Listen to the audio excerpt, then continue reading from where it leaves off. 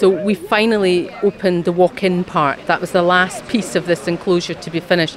All the 5 species of lemur in place, so visitors can come in to the walk-in when we've got a volunteer to man it and come and meet the lemurs if the lemurs choose to. So the visitors can walk in on the path, and the lemurs, it's up to the lemurs if they want to come over and say hi or not.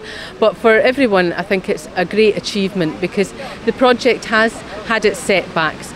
The first lemurs to move in, the gentle lemurs, we did have that tragic fire, and it really was one of the darkest days for the wildlife park.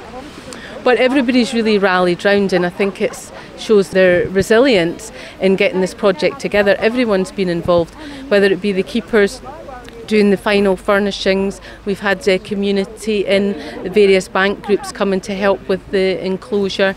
All the staff in one way or another have put work in. We've had the supporters of the wildlife park, who are a registered charity, enabling community groups to come in and help us. So it's just really wonderful that it's the community coming together. Everyone's put their effort in to finally get this enclosure open.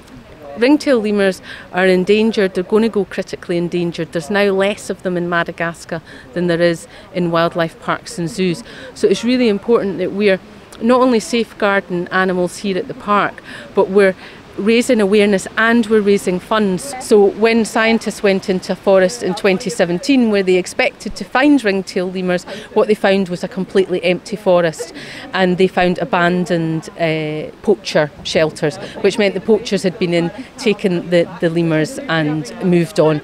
So they would be possibly taken for meat.